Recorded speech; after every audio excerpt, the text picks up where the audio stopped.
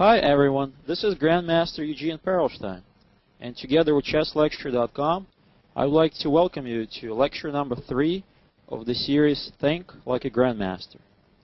In today's lecture, I want to talk about my recent game against Alex Yermolinsky, who is a very strong Grandmaster and now resides in San Francisco. And this game took place at the recent tournament called American Open. So let's begin. I'm white and I played e4. Alex is well known for his skill in Sicilian defense, and he chooses c5. I play the main line, knight f3, d6, d4, c takes d, knight takes d4, knight f6, knight c3, and knight c6. So this variation after bishop g5 is called the Rouser variation of the Sicilian defense. Now, the main idea why white plays bishop g5 is to force black to play e6, as this is really the only reasonable move in this position. And now white can develop quickly, and I played queen d2. This is all theory, and the main idea is to castle long. Now black, on the other hand, has a very powerful but small, so to speak, center with the d6 and e6.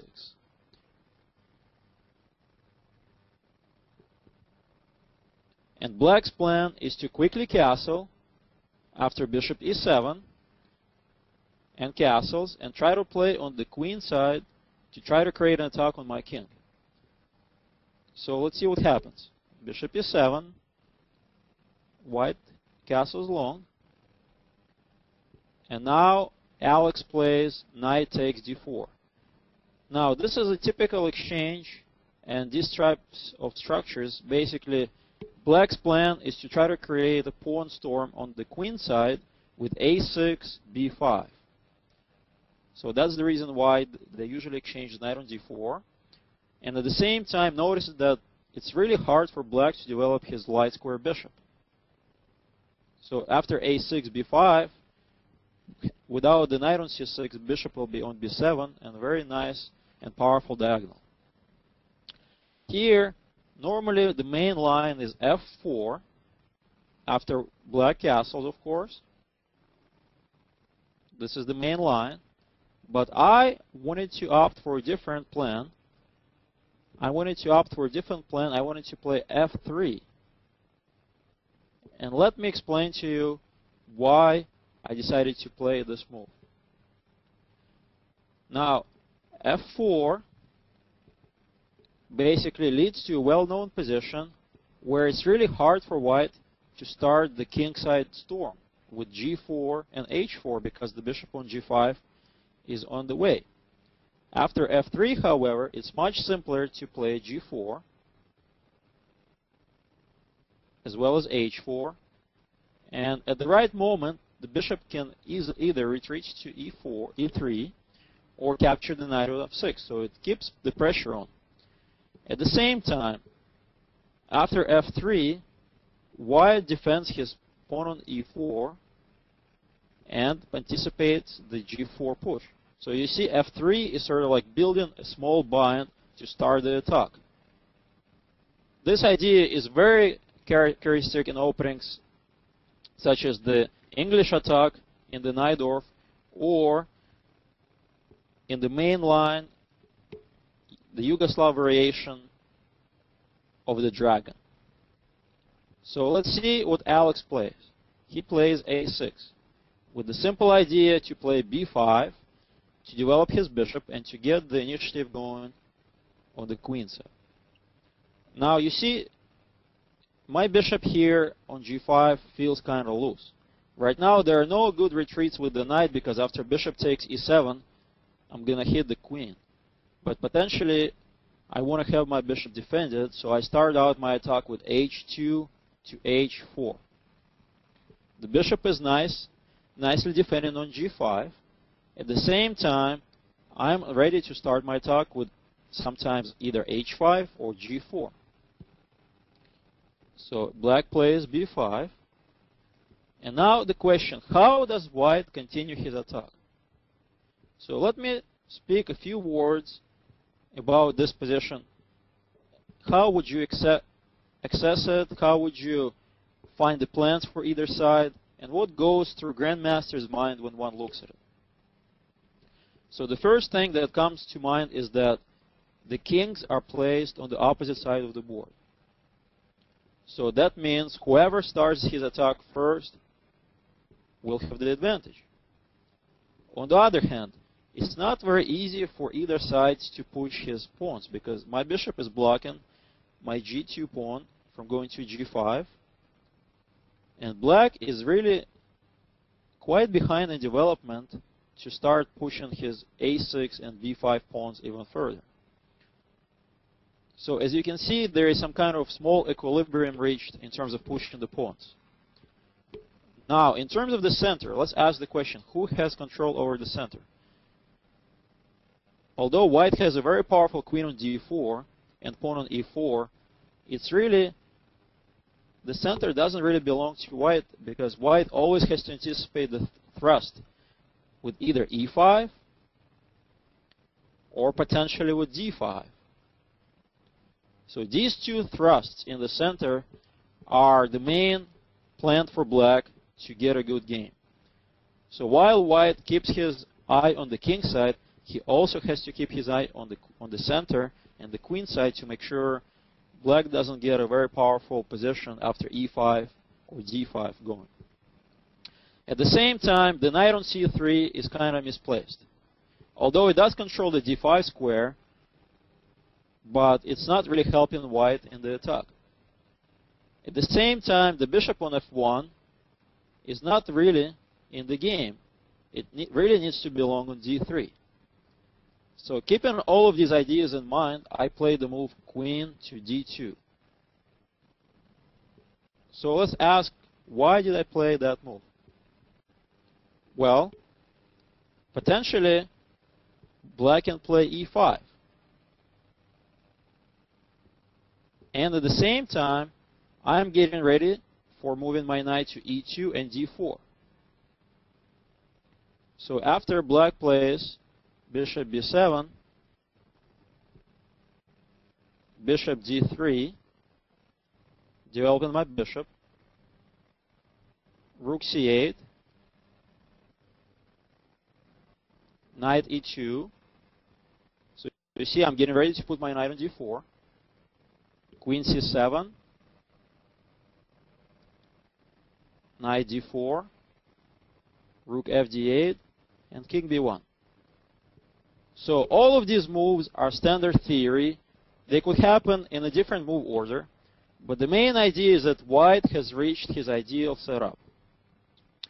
The king on b1 is basically a prophylactic move. Bishop on d3 is eyeing the king side. The knight on d4 is the most powerful piece for white right now because it keeps the whole position intact. Now black also finished his development, put his rook on half-open file on c8, and another one on d8 to try to prepare a thrust in the middle with d5. And let's ask ourselves a question. Can black play d5 or e5 right away? So for now, let's take a look at d5 move. The main idea of white's setup is not to allow d5 by meeting d5 with e5. This is a well-known pawn sacrifice, but in reality it's not a sacrifice, it's a trap. Because if black takes, queen takes e5, he loses the queen after bishop f4, queen takes knight, bishop takes pawn, check. So that means black has to retreat his knight, but this only makes black's position even worse. Not only did black completely isolated his bishop, bishop on d3 is now very powerful, and now white can simply continue rolling his pawns on the king side. So d5 is not possible at all. Let's ask ourselves a question. What about e5? Well, that's the whole point of having the knight on d4.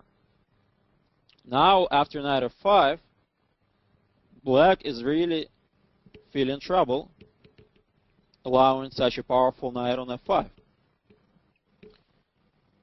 So that's why Alex Yermolinsky plays queen b6. The main idea is try to misplace or force this knight to move away from d4.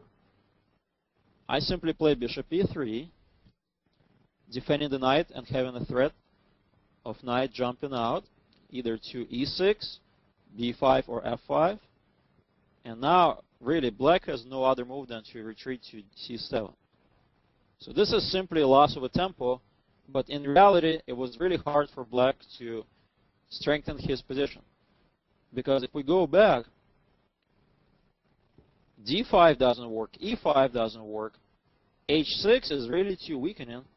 There are no other interesting moves other than knight e8, which is basically not doing much. I can still play g4 and simply get a good game. So let's go back to the game. So this position could happen through various transpositions of moves. I could have played king b1 earlier, but doesn't matter. After queen b6, bishop e3, queen c7, we reached another critical position. Well, now black is ready to push e5. d5 is still not good because of e5, and then the queen is going to get trapped again.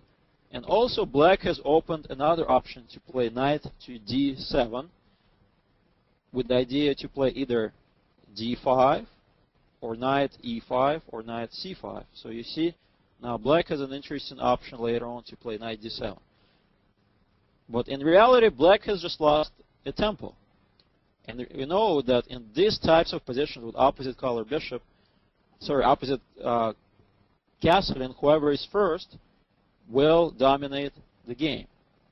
So after g4, it's clear that white's attack is first.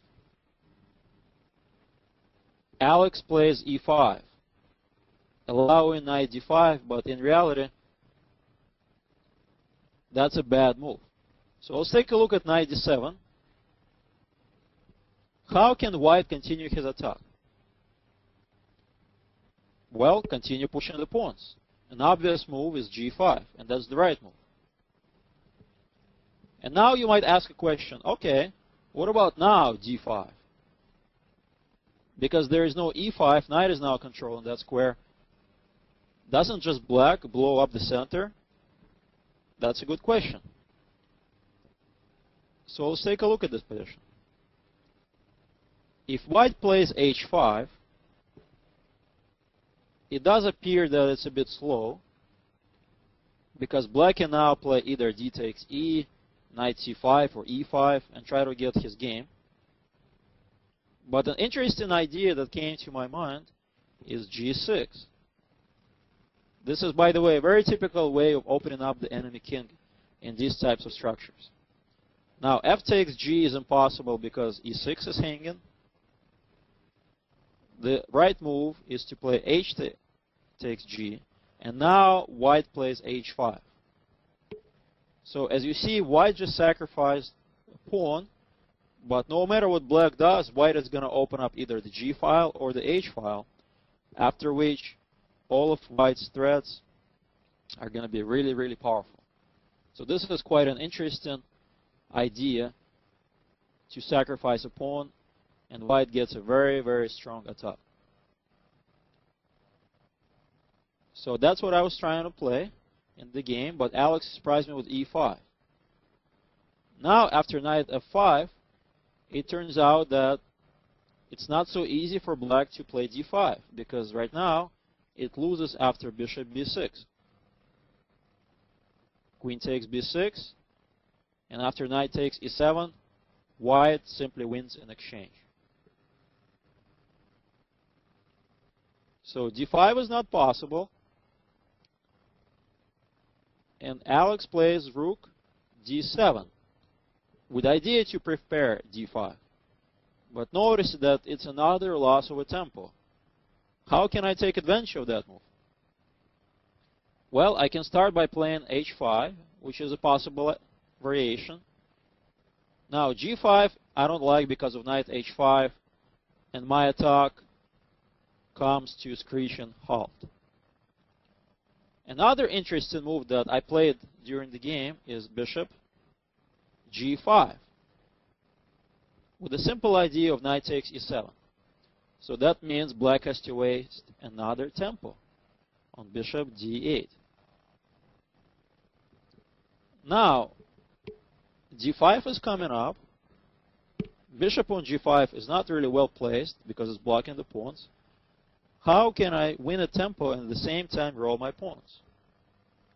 Well, the answer is simple. Don't be afraid to give up the bishop for the knight. And that's what I did, and win an important tempo with g5. So you see how it all makes sense. White is trying to get his pawns rolling as fast as possible. So bishop goes back to e7, and now I just play h5. So I am ready to open up the king with g6. But the game is not over yet, because now black plays d5. Although it's a little bit late, but nevertheless black is ready to open up the center. And there is no time of wasting for white. I play g6 right away. And now we actually get something interesting. There is a lot of different possibilities to take on e4, to take on g6, or to simply black can ignore all of that and play bishop f6. So let's take a look, for example, at pawn takes e4. Now, if I take with pawn takes e4, that's a possible move because bishop takes e4 is not a threat. After knight takes e7, I win a piece.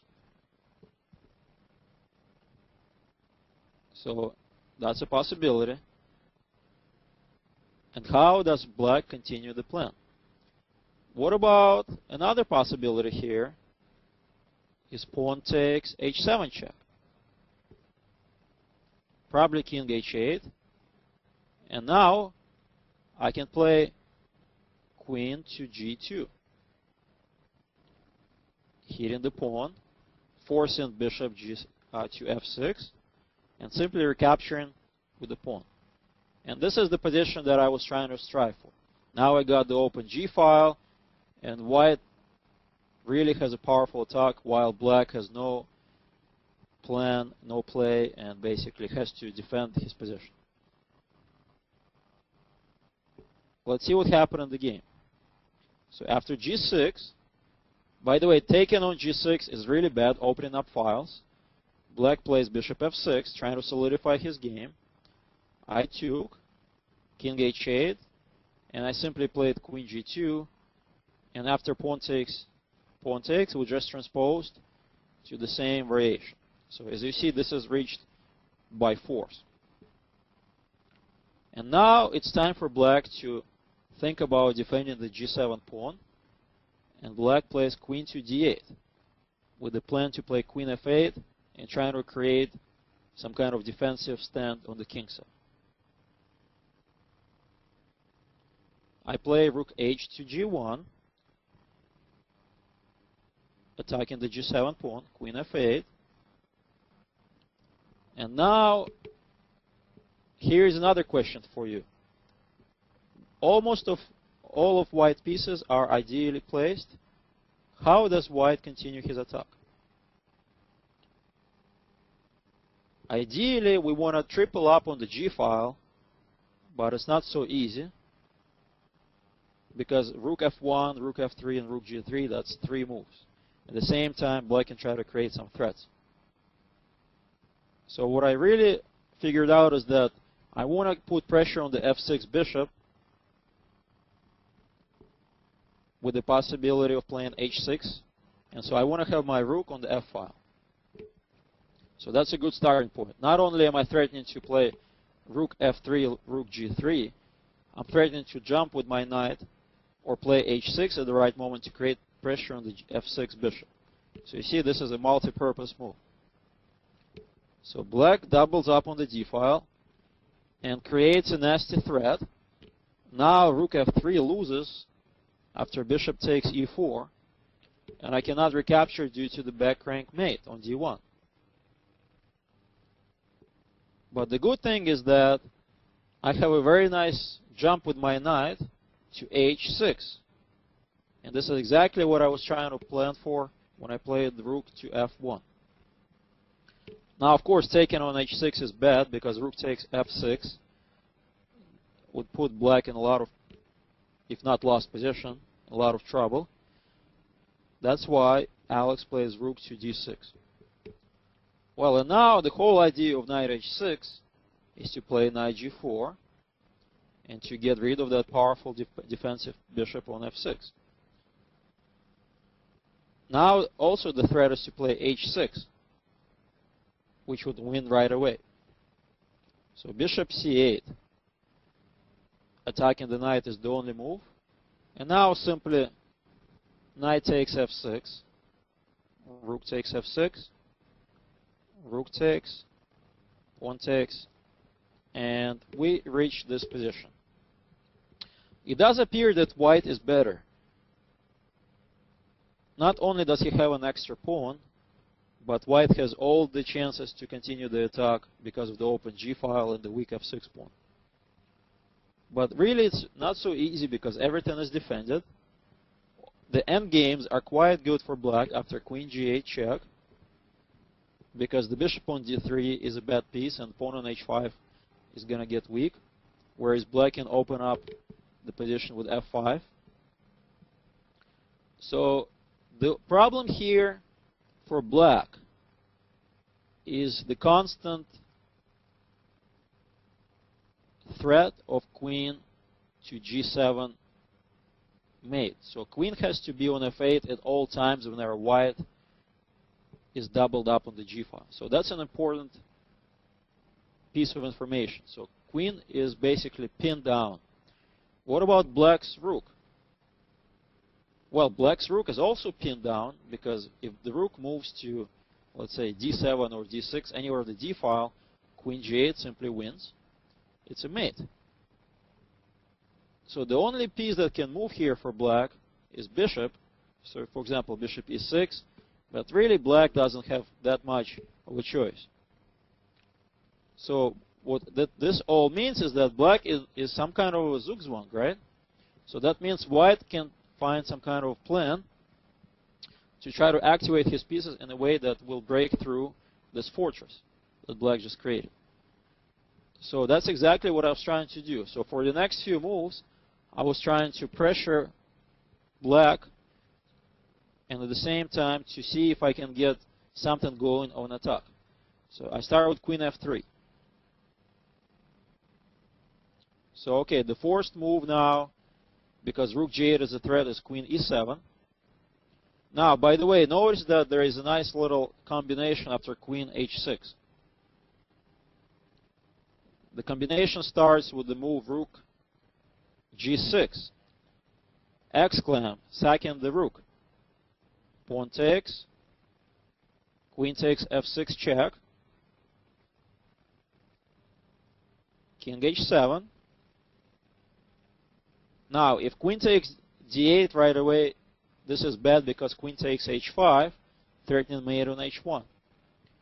So I cannot allow that to happen. That's why I give a check first. Now, queen g7. Again, taking the rook is bad because pawn takes h5, opens up the queen, and the threat queen g1. So I have to make another tempo move. Pawn takes g6, check. And now, after king takes g6, I pick up the rook. The bishop is under attack, and white is simply up a pawn and should be easily winning here. So this nice neat combination could have happened after queen h6. So the correct move is queen e7. And now I simply repeated the position with queen g3, except my queen now has a plan. So let's take a look. After queen f8, I play queen f2. And I'll show you shortly why I'm doing these queen dances. Queen e7. Now I play h6, trying to force black to take on h7, so I can put my rook on g7 with check. King h8. This is the only move. King takes pawn, loses. I just simply move my rook back, and there is no defense against either queen h4 mate or anything on the h file. So king h8 is the only move, and now the dances with the queen are explained after move queen g1. And the reason why I wanted my queen to be on g1, so I can set up this nice little trick. After queen f8, the retreat rook to g2. That's the whole reason why I need my queen on g1. And the reason why I want my rook on g2 is so that after black plays some move, such as bishop e6, I have a winning move, h7. So this is my trick. Now threatening rook g8, so forcing black to take on h7. And now I just win simply after rook h3 check. And the game is over.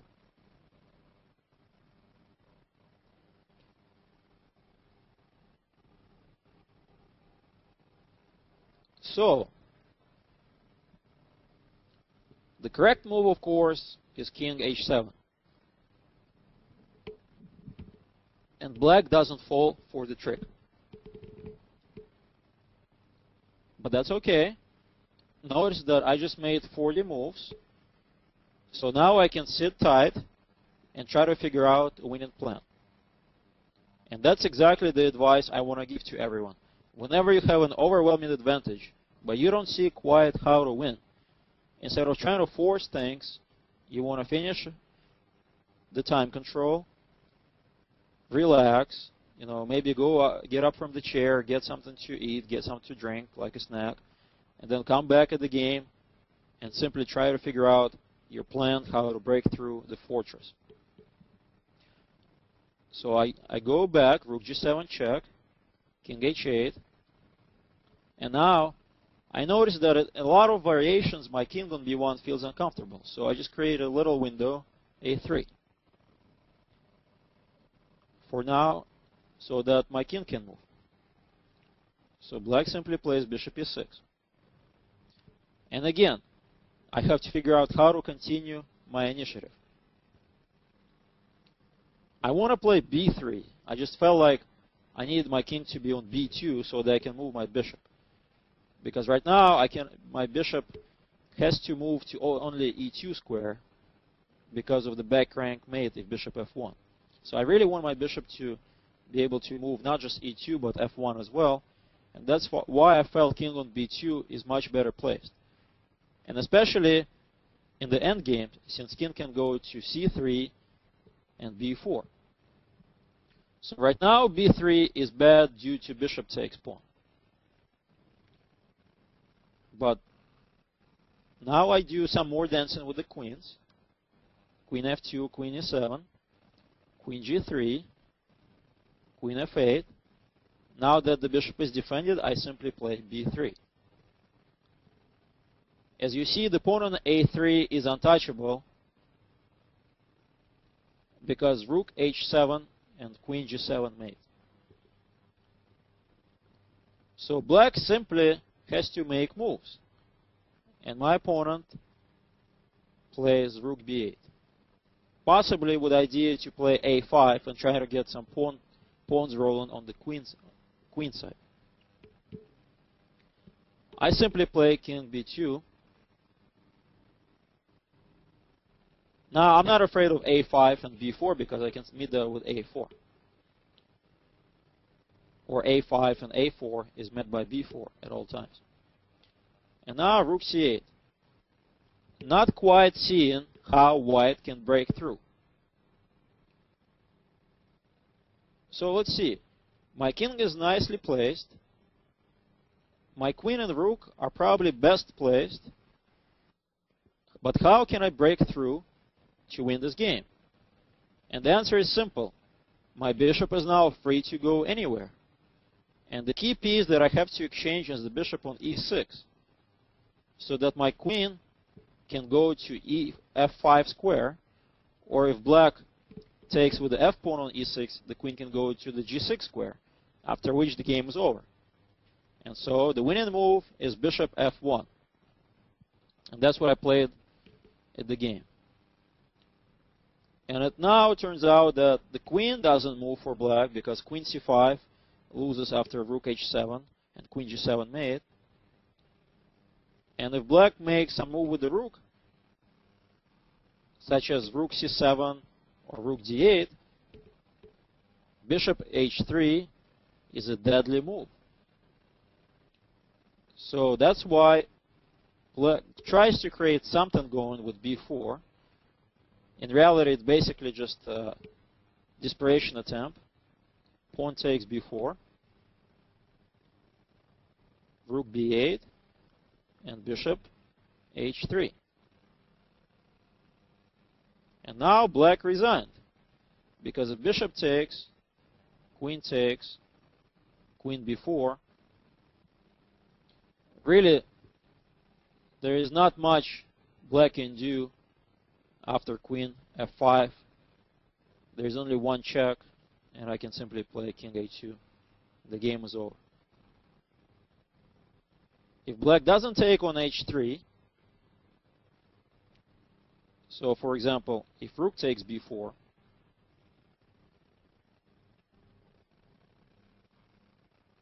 bishop takes e6, pawn takes. Notice that after queen g6, again, black is completely lost because there is no defense against mate. So you see how simple it was to find the winning plan. If you have enough time, if you just simply think about your position, see how you can improve your structure, and then you can find the winning plan. So this is the game that I think was my best game at this tournament, the American Open, and I beat one of the very strong grandmasters, Alex Yermolinsky. So thank you, and I hope to see you all in my next lecture.